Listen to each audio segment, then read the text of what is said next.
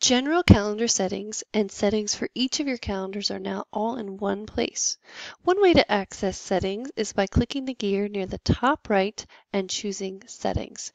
This brings you to the General Settings and the several sections of Overall Settings.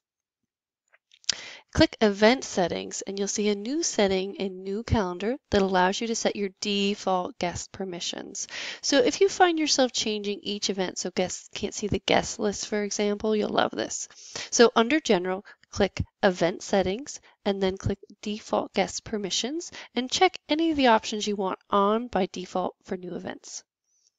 Either scroll down or click View Options from the list on the left and you'll see the option to turn on or off the side-by-side view of calendars in Day View, and also the option to set your custom view.